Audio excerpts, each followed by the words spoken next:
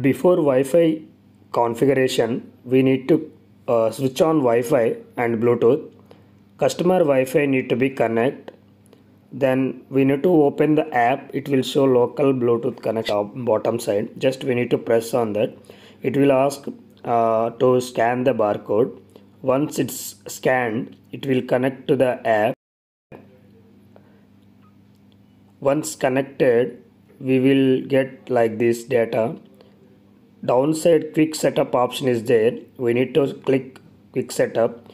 Already we connected customer Wi-Fi, so here Wi-Fi password it will ask. Direct and customer Wi-Fi network password we need to give here. Once completed, start the configuration option we need to press. It will take few seconds to complete the configuration. Once completed, it will show dialog box Wi-Fi router connection active. It will show. Coming back to app again, for registration, register new user option is there. We need to press on it. It will show two types of registration. One is mobile number, another one is mail ID. With mobile number, we need to give the mobile number. Verification code will come to that mobile number. Through mail registration, we just provide our mail ID. Once completed all the details, just we need to press on get. Verification code will come to that provided mail ID. We need to enter verification code here. Once verification code is mentioned, we need to press on register. It will go to the next page. Here we need to generate the plant.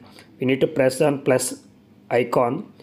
We need to provide complete details like power plant name and address, capacity of the system, and when it is installation is done, and electricity prices details and grid details also.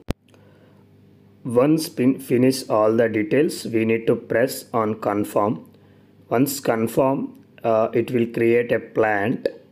Once plant is generated, it will show all the details, but not we have added any inverter yet. For this we need to go list option. In the list option we have a plus symbol. We need to press on plus symbol. Again it will ask to scan the barcode. Automatically it will add the device in the power plant. In the inverter, we just cross check all the details of parameters, chart, today energy, monthly energy and all. Once inverter get connected, it will show green mark.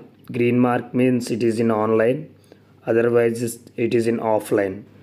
The power states green is showing 1 because it is in online. Now the setting is completed. Thank you.